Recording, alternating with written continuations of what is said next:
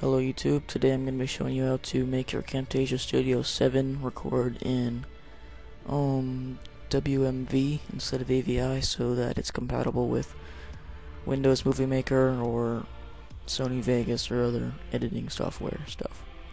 So we're going to open up Camtasia, just drag in any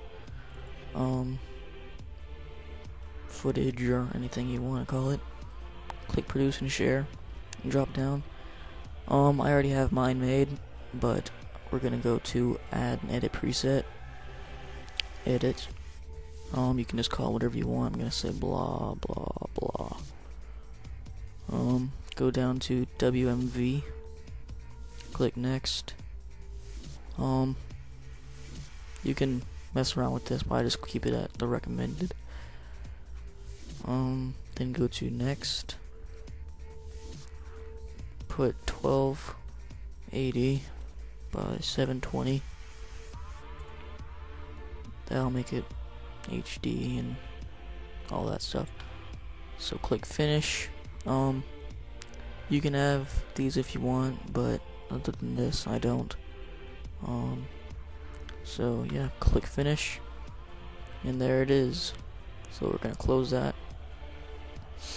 We'll drop it down, and here's all your choices, and there's your preset or whatever you call it. So you click blah blah blah, next, untitle it, just title it whatever.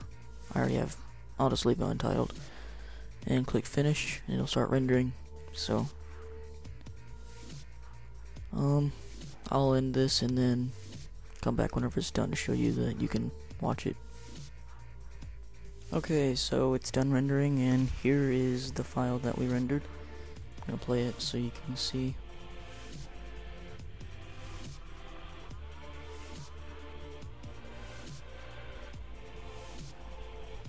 There.